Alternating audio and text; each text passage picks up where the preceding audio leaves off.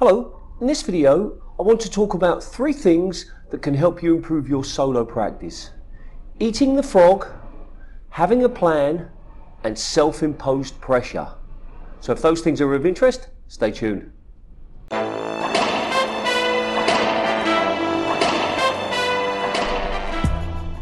One of the things that I really want to accomplish with my YouTube channel here is to encourage more people to practice on their own. And I want to encourage them to do it regularly, and do it properly. And I've got lots of ideas to do that, but one of the things that I want to do is to make sure that when you're on court, you're using the time effectively. So the first thing that we're going to talk about today is called eating the frog. I've stolen this idea from the business community. Essentially, eating the frog is doing the task that you really don't want to do, but you know you should. Not that you should eat frogs, but it's the idea that you've got this task that you have to do. Let's think in business first of all. You've got to call this customer, you've got to talk to this particular person, you've got to do this project, you've got to finish this particular task, but you don't want to do it. You've been delaying it. You don't do it because you don't like it, because for many reasons. Well, it's the same with hitting the ball.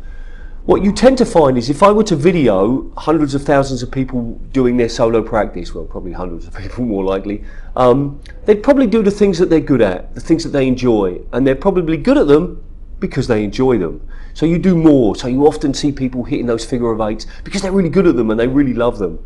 What you need to do is you need to do the exercises first that you're not very good at, the shot that you're weaker. And you need to do that for a number of reasons. You need to do it first because it gets it out of the way. What tends to happen is if you say, oh, I'll do that at the end, oh, I'm a bit tired today, oh, okay, I'll do it next time I'm on court. You don't. Do it first. Get it done.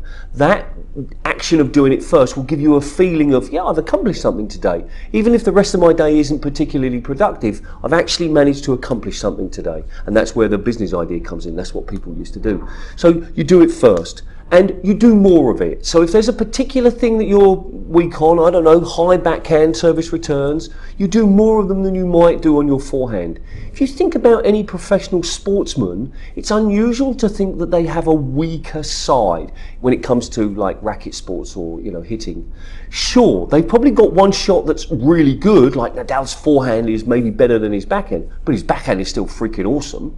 Okay, and what you want to do as a player, you want to be balanced as possible. You don't want any obvious weakness because your opponent will exploit that, or they should be exploiting it, and you should be exploiting your opponent's weaknesses. So if you can reduce the number of weaknesses you've got, that'll make it harder for them to play against you. So do the worst exercise or the exercise that you're not very good at first, and do more of them, and that's really important. Now, I can't tell you what that is. I'm sure you'd love me to say, oh, you need to do this, but I don't know. I've never seen you, so you'll have to decide. You and your coach, you and your mates, you and a video camera that you've used to watch yourself play.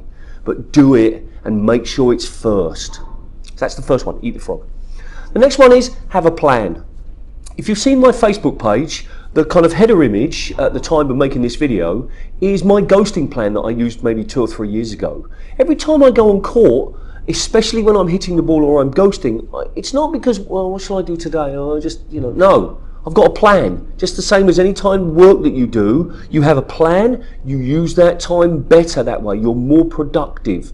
So again, I'm sure you're expecting me to say to you, these are the things that you need to do. But, you know, as Hashim said in his book like 50 years ago, I can't coach somebody that I don't know. Well, he didn't say that. He said, this is the first time I'm coaching somebody I've never met. But you get the point. That I can't tell you exactly what things that you need to do. You probably just need to do a bit of everything, plus the things that you're not very good at, and maybe one thing that you want to really, really be good at. But have that plan. I'm going to hit 100 of these, and then 50 of these, and then 20 of these, and then 50 of those. Have the plan.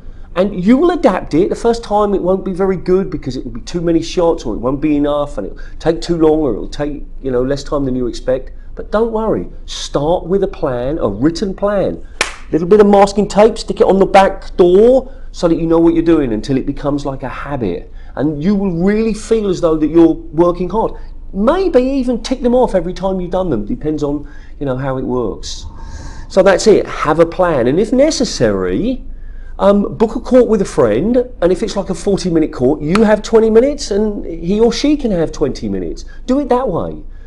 Because one of the things I want to emphasize here is that more people should practice on their own. It's not something that you do just because your opponent is like 10 minutes late. It's not something you do because you haven't got anybody to play with. You do it because it's really good for you.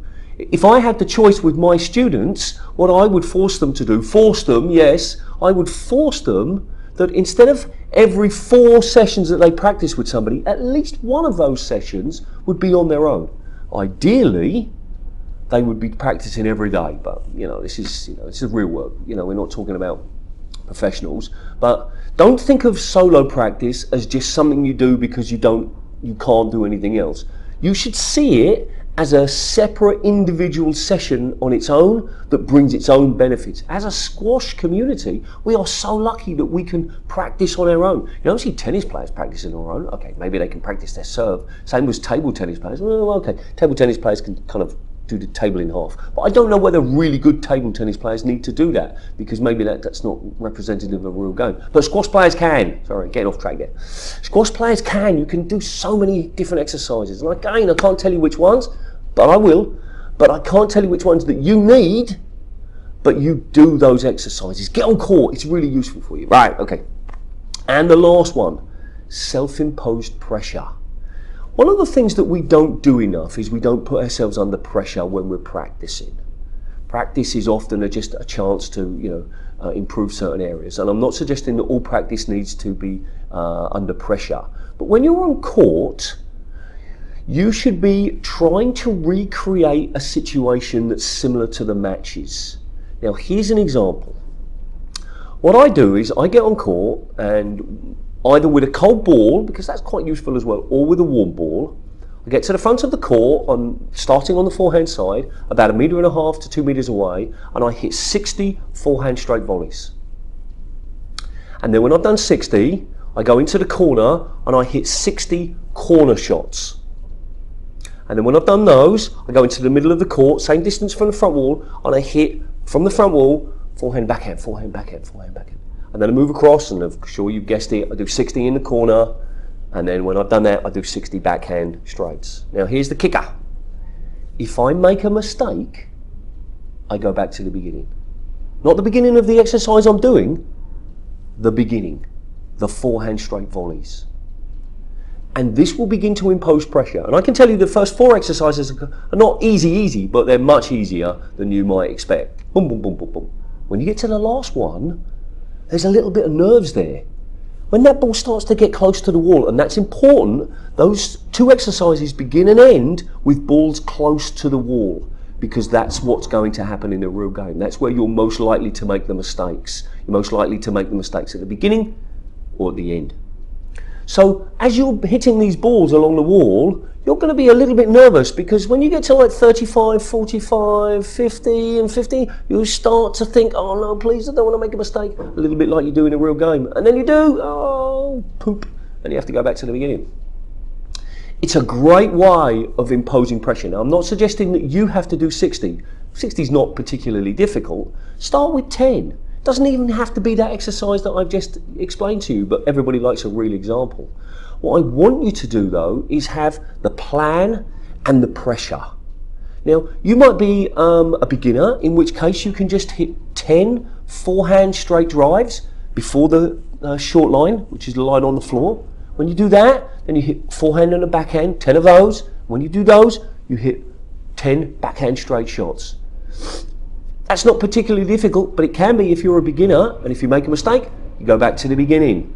You can create all sorts of different exercises for this, but what's important is that you must go back to the beginning. And you could limit yourself. You could say, I'm going to have 5 tries, depends on how long that each one is. So I mean, if you like, you're at 100 shots for each exercise, then 5 tries will take quite a while. But that can be quite useful.